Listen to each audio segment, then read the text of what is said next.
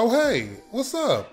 What you doing around here? Yeah, what you doing around here? We love movies, right? Me and you ever have trouble finding stuff to watch sometimes? Netflix is always giving me whack-ass recommendations. Same thing with Hulu, same thing with all of them. I think they make it hard for you to find the good stuff on purpose. They try to push all their weakest movies in your face and try to trick you into watching that. I swear, I spend more time scrolling than anything. Half the time I'll just give up and turn on YouTube. Thankfully, my sponsors today are from this new app called Likewise. They just changed everything, bro. Likewise is the fastest and the easiest way to discover all the best TV shows and movies throughout all the different streaming platforms. It's super clutch. It comes in handy all the time. I'm not joking. For instance, this movie here, Cradle to the Grave. If I search for this on Likewise, they'll tell me exactly where I can watch it. They give you really good and accurate recommendations for similar movies. If you like these kind of movies, you can search for better movies though. And you can even leave comments and start whole discussions about the movie, whichever movie. I'm on there all the time talking about Baby Boy. I got some insane Baby Boy fan theories. You wouldn't even believe it. It gets super deep. Likewise will give you new personalized recommendations every day thanks to a combination of smart technology and real recommendations from real people. You'll always have something new to watch, I guarantee it. You can browse through your favorite genres and filter the results based on which services you have. If you have a bunch of them, you know how useful this is. That's crazy, right? When you find something that looks cool, you can save it for later. Now you can have this one list of movies to watch later instead of a bunch of different lists spread all over the damn internet. And Likewise just launched a new feature called Groups, which connects you to people with similar interests so you can find more of what you love. I'm actually the host of the Black Legends group on there, so I post all my favorite hood movies on there, and I even do live events where you can come chat with me or just listen in or whatever. I actually have an event coming up on June 17th. I'm a live chat about the best black sitcom dads. It's gonna be a whole tournament for Father's Day. Only one of them can be the winner and be my dad. Use the link in the description to download the app. It's 100% free all the time. It's a free app. Get it on Android or iOS. You'll be automatically added to my Black Legends group if you use the link. Make sure you say what's up. Join the conversation too. June 17th. It's gonna be super lit. Make sure you be there. Again, download Likewise. Use the link in the description. Check them out, man. Every download helps the channel out like crazy. And it's a good app. It's super useful. Thank you, Likewise, for sponsoring the video. Now it's time to start the video. It starts off with DMX and his team of jewel thieves robbing a bank or something. It's a DMX action movie. It's wild, bro. It's really a DMX action movie. He's the main ass character. He does kung fu and action movie puns and all that. It's amazing. X marks the spot. So their plan right now is to break into this safe deposit area to steal some jewels. They trying to steal these special kind of jewels, apparently. It's like these black diamonds. They real valuable. I'm jumping too far ahead though. You don't know that part yet. Forget I said that.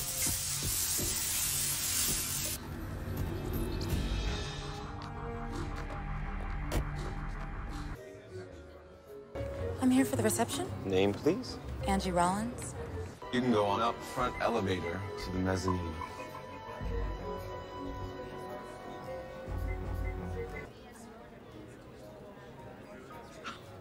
Right. Change of plans. He's gay. You're up. No way. Yes, way. It's not a conversation. Do it. Make it good. Gabrielle Union is trying to seduce this guard or distract him or something, but it turns out he's gay as hell. So they switch it up and they send in Anthony Anderson instead. I don't think that's how it works though. You just send in this random fat nigga to seduce somebody? Okay. I'm sure it's not like that though. Also, she hella assuming right now off this one page. That could be anything. That could be a damn Old Spice ad or something. What if this shit a regular magazine, lady? Aloha. I hope you don't take offense to this, but I have such a weakness for a man in uniform. I'm not actually supposed to be talking on duty. Who's talking? Baby, this is flirting. I just hope I'm not too pretty for you. I'm hooked up. That bitch. They make a bunch more gay jokes. This part goes on way too long, bro. But whatever, their plan worked. Anthony Anderson seduced the guy somehow.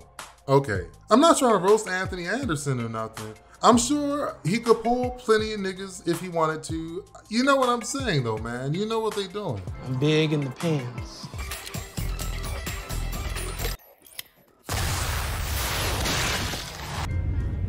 Earthquake. But I bet you can hit a 10 on the Richter scale anytime, huh, Douglas? What, you want some dick? They get into the vault and they start searching for the black diamonds. They looking for some black diamonds. They real valuable. Meanwhile, Jet Li is like on the case or something. I don't know. He's actually been doing shit this whole time. I just didn't mention it. He's a cop from Taiwan and it's his job to protect the black diamonds. That's the whole setup. They definitely could have shortened this fucking whole opening heist part, man. This shit is taking forever. It's not that interesting. Get to the damn karate, please. So whose stuff you steal anyway, man? Drug dealers, money launderers. Works for me. This is what we came for. That's what I'm talking about. Jackpot.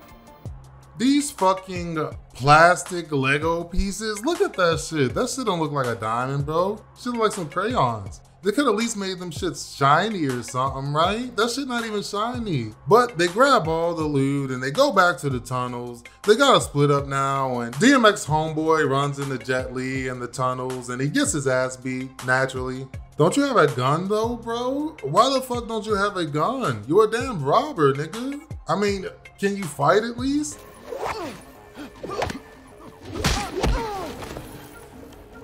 The stones.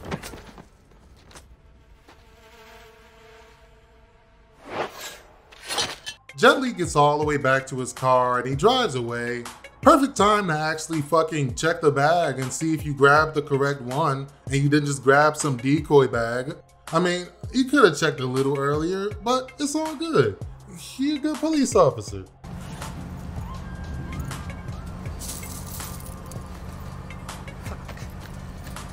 Why would you not check the bag before you left?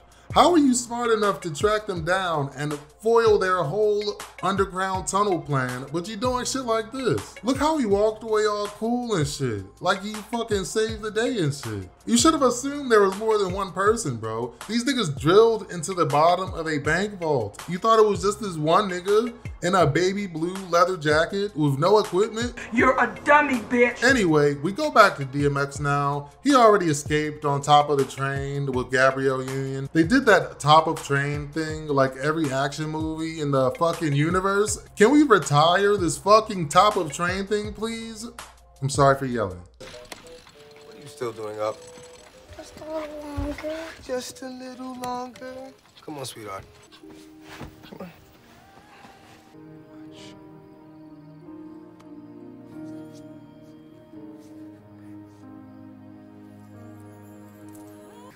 A diamond for my princess. DMX gives his daughter this stolen ass necklace and he says this little hip hop prayer for her or whatever. I actually like it though. It's kind of catchy. It's a nice moment. Angels east, angels west, north and south, just do your best to guard her and watch her while she rests. Amen. Amen. Give me some love. Oh God, you made it. Some Chinese dude kicked my ass all around that goddamn train track, man. Maybe it's time to rethink this no gun policy shit, man. A little ass whooping ain't shit. At least you didn't have to play all foxy with the rent-a-cop, all right?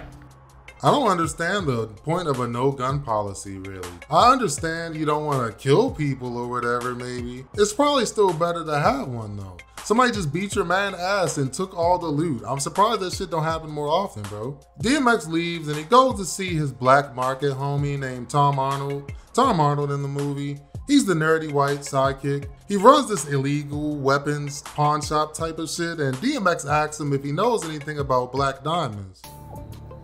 Wow. You got me. Find out what they're worth. I'll be back.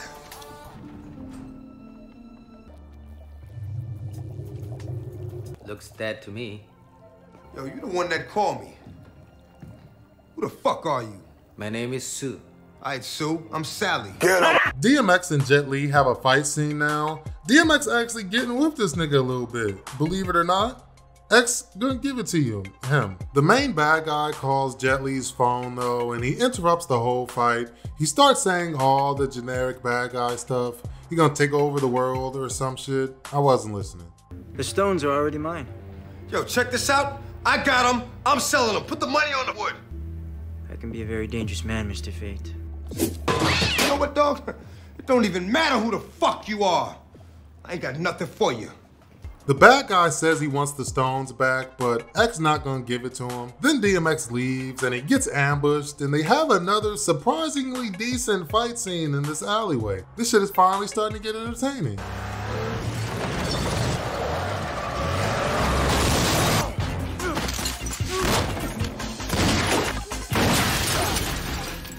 I'm a businessman. Make me a fucking offer! Jet Li comes and he saves DMX, and they both work together now to beat the bad guys up. There's some angry dogs barking in the alley behind this fence. That was probably DMX's idea. Bet money that was fucking DMX's idea. Jet Li and DMX do a team finishing move where they kick the bad guys through the fence so the dogs can get them. Except that shit backfires and the dogs start chasing these niggas instead. That's actually hilarious. That's what they get for being extra, bro.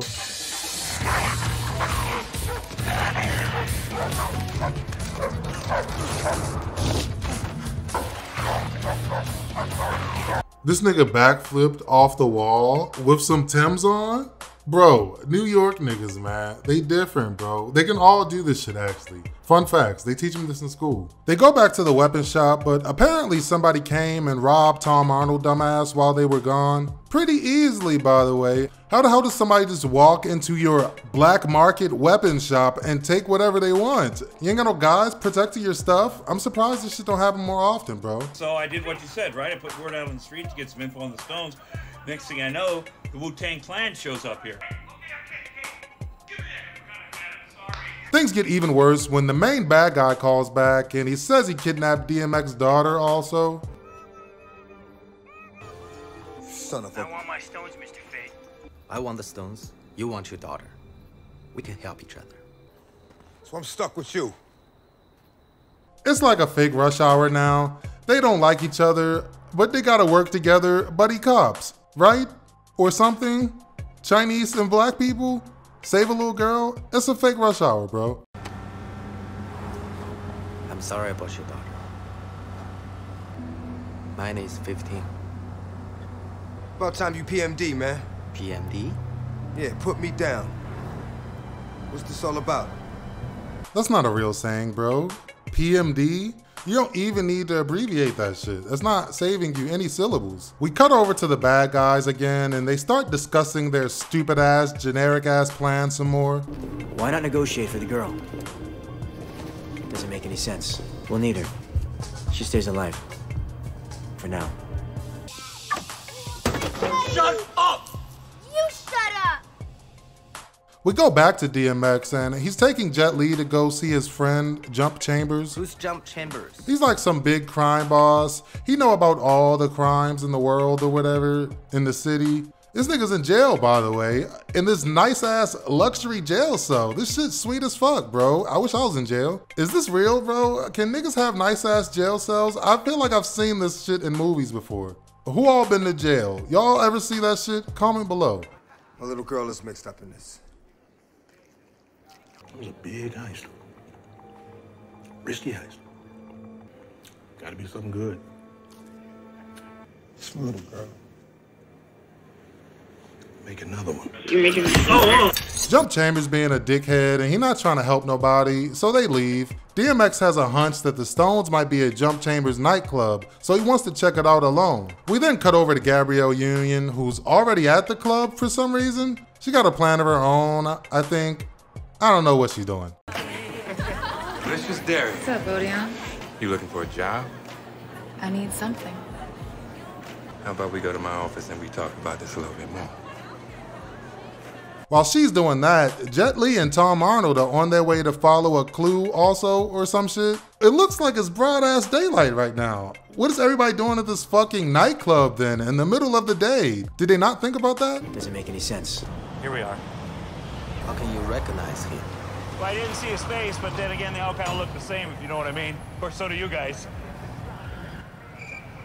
Go in the house. They end up following the clues all the way to this fake-ass Def Jam Vendetta fight club. Again, it's like 3 in the afternoon, bro. It's a whole fight club going on right now? These all seem like nighttime activities, right? I'm not crazy. They should have filmed this shit at night, bro. We go back to Gabrielle Union, and she's still at the club looking for the stones. Maybe. She causing a distraction or something? I don't know what the fuck she's doing here right now, bro. She ends up trying to seduce this one guy, and she starts getting bucket naked. It's pretty cool, man. It's actually a really good scene. It goes on for a long ass time, but that's okay. The whole movie should have been this, honestly. Anthony Anderson dresses like an exterminator so he can sneak inside the club.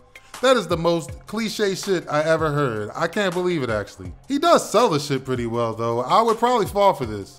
You see that little motherfucker up there, man? That's me. I am a licensed exterminator, man. Why I got to fuck with you?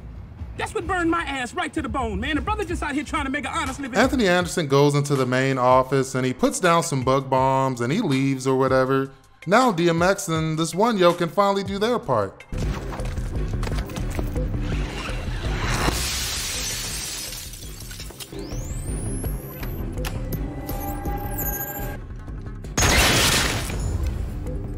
What was that? Oh my God. Okay, call me crazy, but I don't see the point of this exterminator part of the plan. These niggas basically just bust through the window and blew the safe open. Why the fuck you need a whole fake exterminator for that? Doesn't make any sense. Oh shit, yo T, come on dog, let's get the hell out of here. They right outside. Shut the fuck up and get out of here! Watch her, don't let her leave. You know, I got the big one.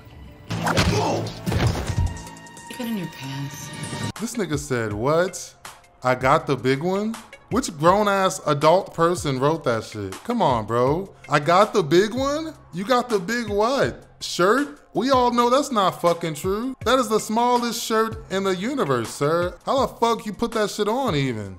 Mailman face? You way too old to have that tight ass shirt on. You way too old to be a regular ass henchman, by the way. This nigga look like a fucking deacon at a church, bro. You fired, bro. Enjoy the jail sex fake. Next up, 8 versus 12. 8 versus 12. I know this wasn't the plan, but if you don't get in there and fight right now, they're gonna throw us out of here on our asses. We'll never find this guy.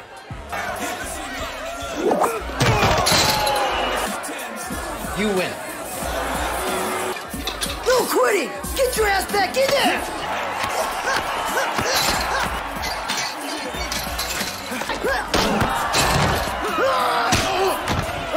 What the hell is happening right now? The early 2000s were weird as fuck, man. Y'all niggas was doing anything. This doesn't even seem real. This shit feels like a fake movie that would be on in the background of a real movie. By the way, I love how he beats the shit out of all these trained ass cage fighters, but he couldn't handle DMX in a one-on-one for some reason. We go back to the bad guy again and he kills Jump Chambers. RIP Jump Chambers. This motherfucker had 2 scenes. What was the point of this character? You could have cut him out completely. Okay, he's all patched up. Ready to move.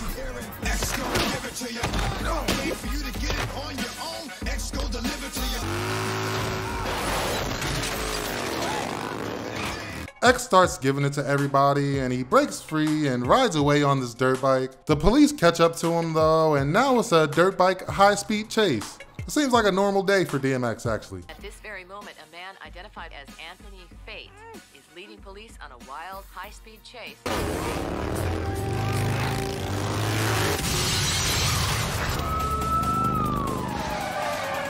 And they're not about to let this guy slip through their fingers. It turns out the black diamonds are actually synthetic plutonium. Sure, why not? Plutonium? That's a science word. You're a dummy, The bad guys are planning on auctioning off the stones to these other bad guys. Now Jet Li and DMX gotta stop them and save the world. Fake rush hour. One small fragment, easily transformed into a source of immense energy.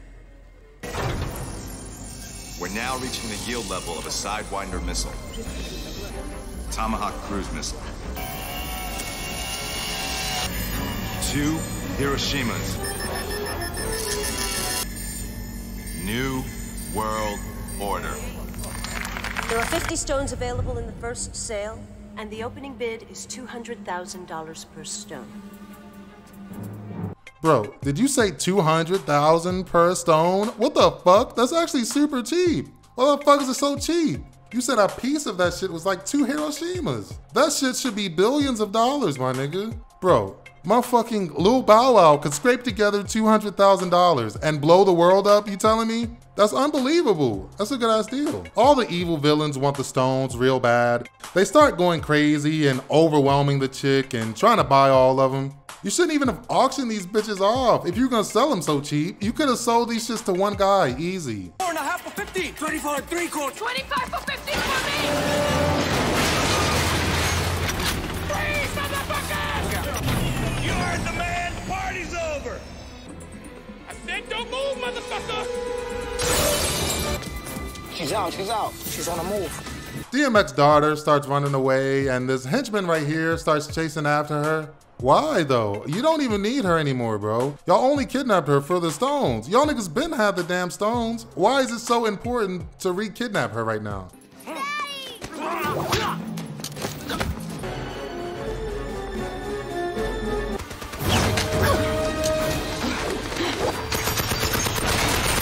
I got this.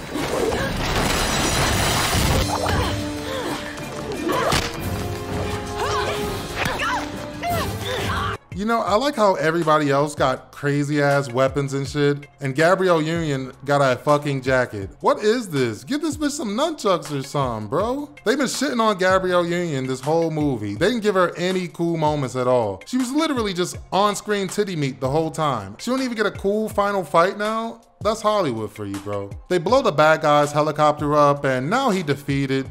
Except no, he not. This nigga is unscathed from this explosion for some reason. Whatever though, it's time for the final fight now. Jet Li and the bad guy face off. Jet gonna give it to him. They fighting in this fucking ring of fire or whatever. This nigga Jet Li loves fighting people in a ring of fire. This is exactly like the end of Romeo Must Die. What you thought niggas wouldn't notice?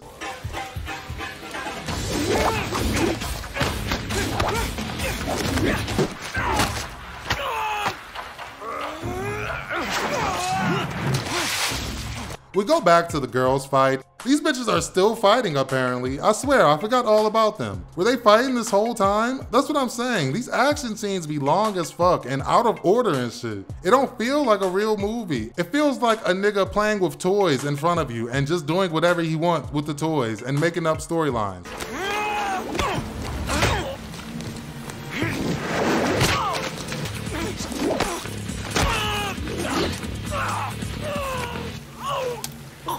Jet Li shoves the plutonium shit down this bad guy's throat, and it's a pretty gruesome kill. I like the effect they used here. That's the other thing. Jet Li's fight scenes are 1,000 times more entertaining than everybody else's. It's almost jarring to watch. They did not give a fuck about nobody else's fight scenes. She's fighting with her jacket, bro. Wrong kid! Definitely the wrong father.